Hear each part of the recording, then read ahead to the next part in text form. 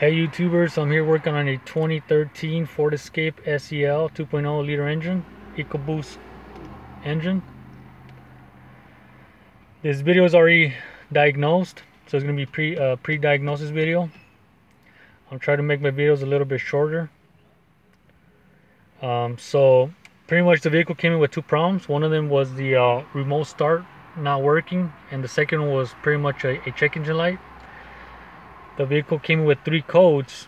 Currently is only showing one. Just for the fact that I erased the codes to see if there were codes that would come back quickly, or it would probably take time.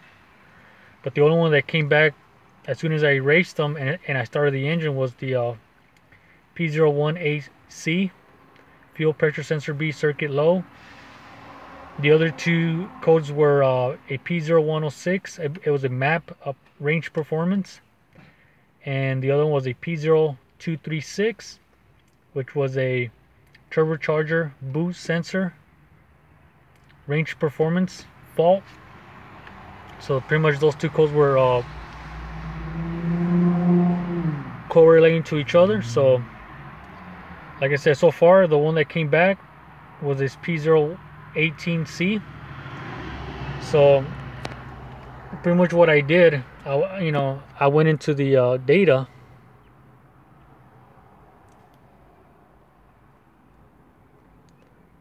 I went to data stream, and I'm actually using my Encore OTC scan tool. It's the first time I use it. I bought this scan tool about the same time as the Launch X431 Pro Mini, about 3-4 months ago. I'm using this one, just for the fact that the OTC Encore gives good information for the American vehicles. So I'm gonna select PCM.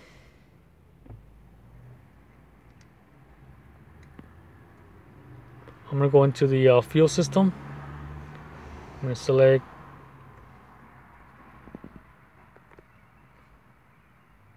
pretty much the pits that I need. So I'm gonna go into the low side. Fuel rail pressure, low side desired. Fuel rail pressure desired. I'm going to select short term, long term fuel trims. Fuel rail pressure.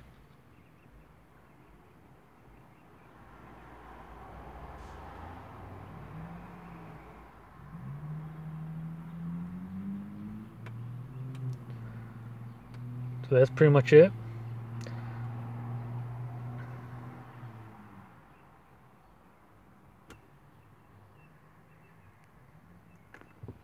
So I'm gonna start the vehicle right now. Well, before I start the vehicle, let me show you something that I pretty much caught my eye real quick from the start. It was actually on the low side fuel pressure. It's currently reading zero. It's actually reading 108.21 psi. The computer wants it at close to low side fuel pressure desired, 63.97 psi. So those two, pretty much those two do not correlate to each other at this moment.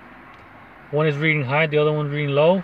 This vehicle fuel pressure is between 55 and 72 psi. But right now low side fuel pressure is reading 108, which is way beyond the limit. Our high side, which is the fuel rail pressure, it's reading about 55.12, which is the spec with the key on engine off, which is good. Fuel pressure rail desired showing 54, which is also good. Short term, long term. See, right now long term it's also showing 10.16.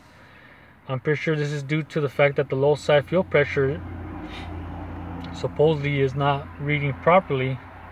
The code said that it was a low circuit, but at this moment it's actually reading high. So here we go. So I'm gonna start the engine real quick. Oh, and the low side fuel pressure voltage is showing 4.78. So I'm gonna start the engine and see what happens. And pretty much the low side fuel pressure is gonna actually drop to 0. And then our voltage for the low side fuel pressure is gonna also drop to about 0 volts. So here we go. So as soon as I started the engine, our low side fuel pressure It's showing approximately 0.00 psi. The computer wants it at 79.20 psi. Our voltage for the low side, like I said, which is right here, showing 0.01 volts. And that's the reason we're actually getting that code, low circuit. And the engine right now at this moment is kind of running a little bit rough. Short term is at negative 6.25, it's actually taking away fuel. Our long term right now, it dropped to about 2 to 3%.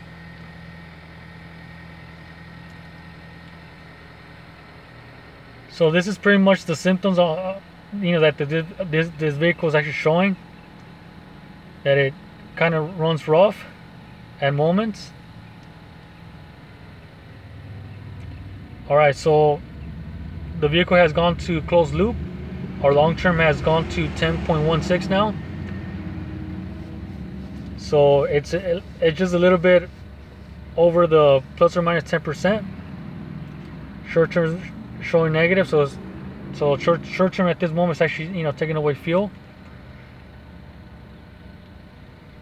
So if the long term is showing positive 10.16 at this moment, it's pretty much due to the fact that the low side fuel pressure at idle is showing 0.0 psi when the computer wants it at 80.94.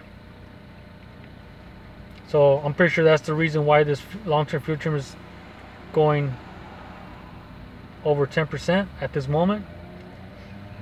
So it's adding fuel. Actually, the computer's commanding extra fuel. So the next thing I did to it was to I revved the engine to see if this PSI would change on the low side. So as you can see there, our voltage low side is still stuck at 0.01. PSI is still stuck at 0.00. I'm gonna try to expand, just to show you guys the graph. There was actually moments where the low side fuel pressure would actually glitch. It would show some type of a reading, PSI reading, but it was one of those moments where it glitches and it dropped back to 0. At this moment, I don't see it. Let me remove this fuel pressure status here.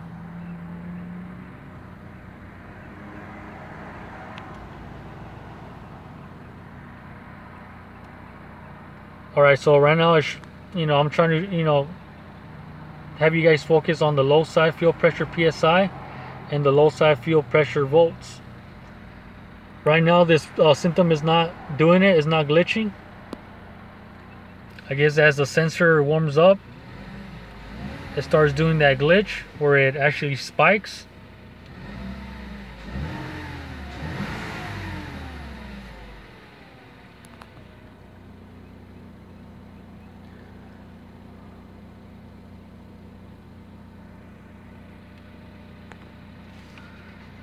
Hopefully it does it for you guys. Initially, when I was looking at on my pre-diagnosis, the low side pressure and the low side voltage were actually, they would tend to glitch.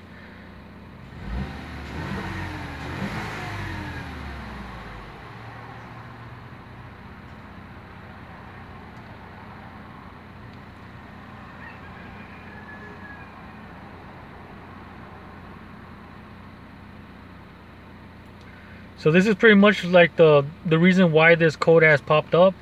It's not really a permanent check engine light where it would it's not a mill request. It's one of those mill codes that would make the check engine light be off. I'm not sure why it doesn't turn it on, but it's one of those silent codes that for you to know that there's a code in there, you have to use a scan tool and go into the enhanced mode for that specific vehicle. Because I went into the OBD2 generic side of the scan tool, and it didn't really give me a code. It actually gave me a P018C, which was one of those initial codes that I mentioned earlier. that the vehicle had, but at that time the check engine light was actually on. But like I said, I erased it to see if these codes would come back. Just the P018C came back.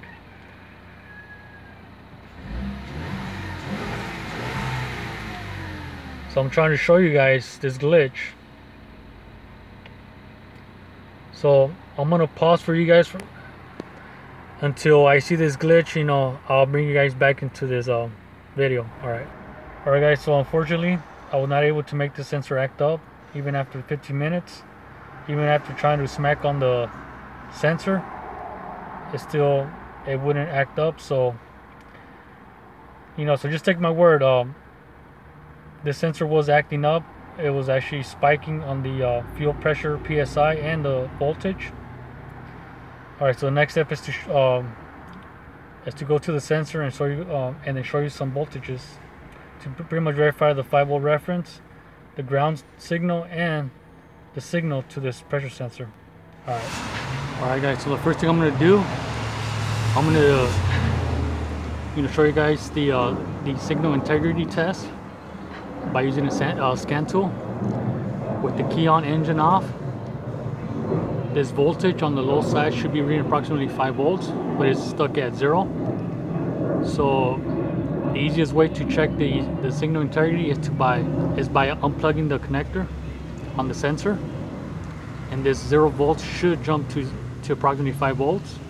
And if that happens, that means that our signal is pretty much in good condition. There's no opens or shorts to ground. So, you know, so I'm gonna go ahead and do it. Alright.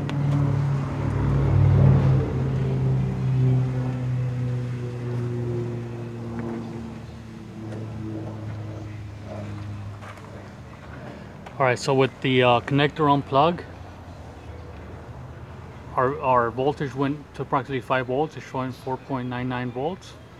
Our PSI, which is our substituted value, it went up to 109.30.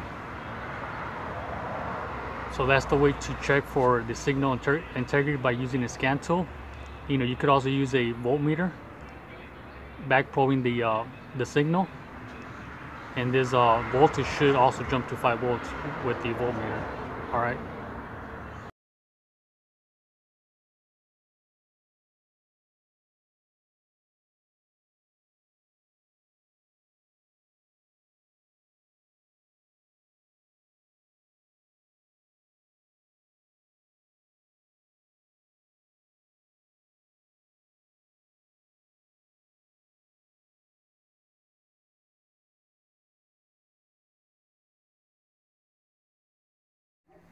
Alright guys, so this is more in the truth. I have already placed the low side fuel pressure sensor. I have already set up the PIDs. I have the vehicle on key on, engine off. I've already primed the engine a couple of times already to build up the fuel pressure once again. So right now, in our low side fuel pressure, we have about 97.91 psi with the key on, engine off. I don't really have the specs for key on, engine off for this vehicle, but at least we have some type of reading. In our initial readings that I showed you at the beginning, it was at 108, so it's 10 psi less now. Our voltage, low side fuel pressure voltage, shows about 4.36. That's probably around the spec. Alright guys, so I'm gonna start the engine and let's watch our low side fuel pressure, our desired pressure, and our low side fuel pressure voltage at the same time. Let's watch our long term to see if this percentage actually drops. So here we go.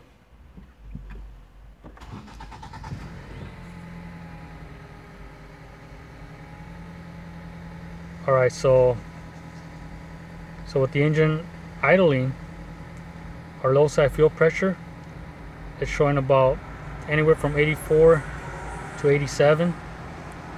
The computer wants at 84.42. It's around that range.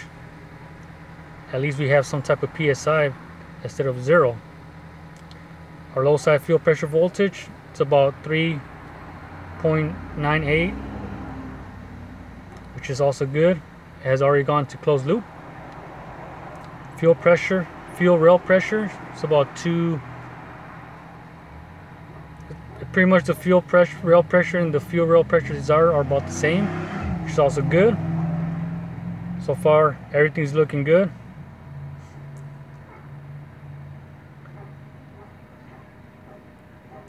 Short term, it's around the 0%. Long term is still stuck at 13.28. So as the engine gets warmer,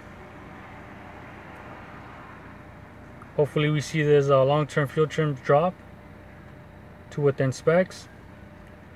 I'm gonna raise the RPM.